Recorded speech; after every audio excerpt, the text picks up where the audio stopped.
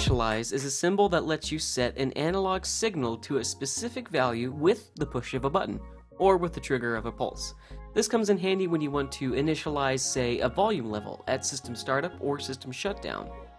To get an analog initialize into your program, click the Logic folder under the Program view, type in the speed key INIT, and hit Enter. Alternatively, you can expand analog operations under the Logic symbols, and then click and drag the analog initialize over to the Detail view. The analog initialize can have its inputs expanded, or it can have its outputs expanded, but not both. When the symbol is used with multiple inputs, the parameter next to whichever input goes high is transmitted to the output of the analog initialize. When the symbol is used with multiple outputs, each output will take on the value of its parameter when the input goes high. And what's neat about analog signals is that they're jammable, meaning that you can have multiple analog signals with the same signal name. Let's build a quick example program. We're going to use two analog initializes, one with 3 inputs and one with 3 outputs.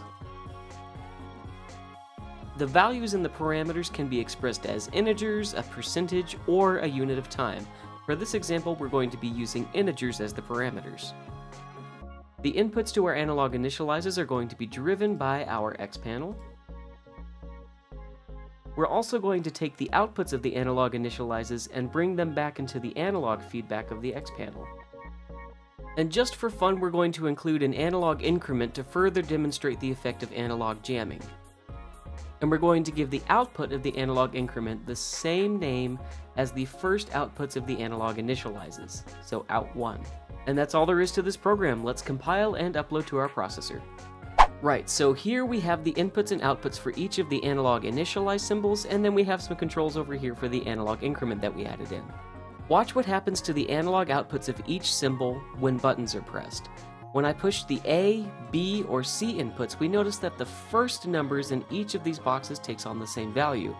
And that's a result of the fact that we jammed the analog signals together by giving the outputs of these symbols the same signal name. When input D on initialize number 2 is pulsed, again the first numbers in these boxes take on the same value, the second and third numbers in the box take on the values that we specified in the second analog initialize.